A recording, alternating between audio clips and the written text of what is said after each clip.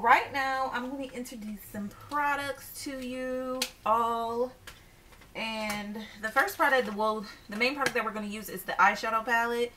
And it's by Folk Allure. Here's what it looks like. I'll leave all the information down below to where you can get it.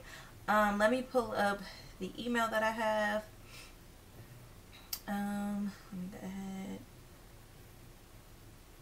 And yeah. This is, well, a company called Beauty Big Bang went ahead and reached out to me to go ahead and do a review on some of their items on their website.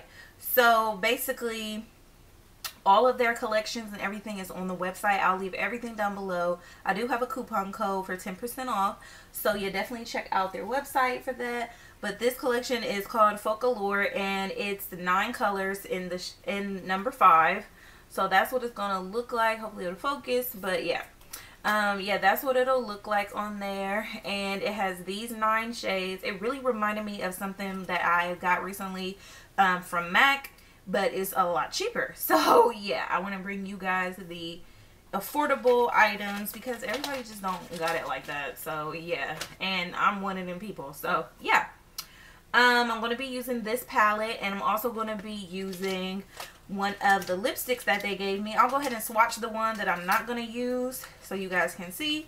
This one is Magic Halo Long Lasting Lip Gloss, and this is in number 11.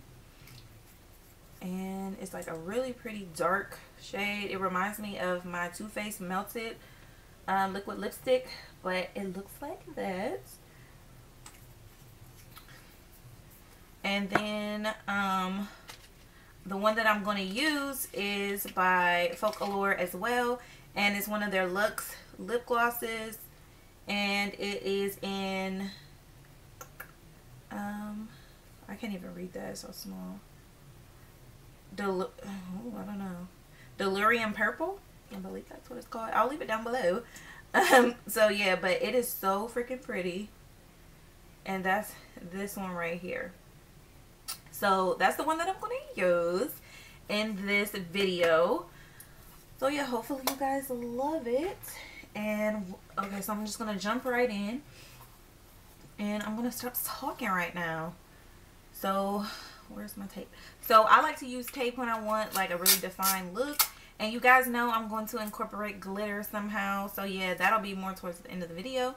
But yeah, I'm going to stop talking and go ahead.